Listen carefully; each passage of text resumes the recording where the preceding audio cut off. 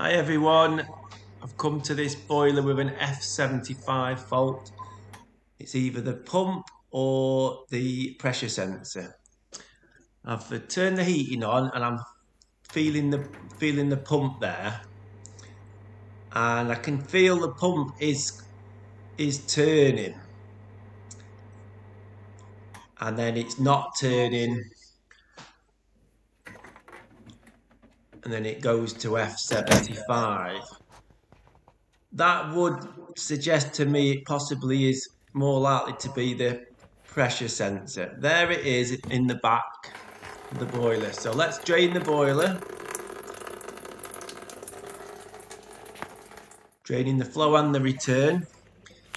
I'm having a quick look in the pump, just making sure the pump is nice and free. Put a screwdriver in there and it's all free. So again, that makes me think it's more likely the pressure sensor. Check the O-ring, put that back on the pump so we don't have any leaks.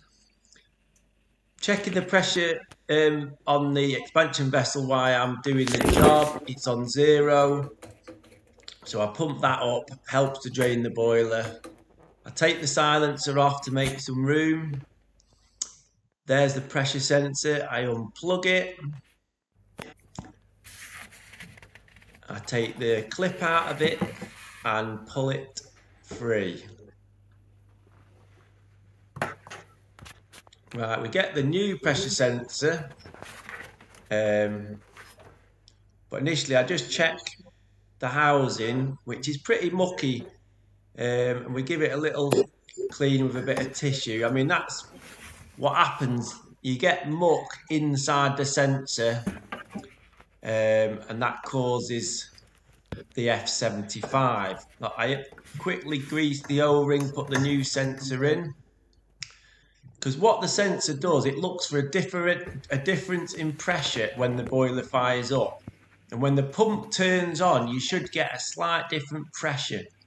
And it reads that, and then it's happy, and the ignition sequence carries on. Right, as you saw there, we've sort of gone past that clip. I've took the side panel off the boiler to assist in getting that clip back in the new pressure sensor. Right, side panel back on. Was a bit tricky. Little tip, loosen the other side panel off a little bit, which does help, and then you can tighten it all back up. Everything happy, everything good. I've actually got it in purge mode there, P0, while I'm putting my tools away. There's the old pressure sensor. You can see it looks pretty mucky. I'm going to do my safety checks now, make sure everything is safe. I've had the boiler cover off, I've had the side panel off. I want to make sure everything's correct with the emissions and the combustion. But that is job complete. Thanks for watching.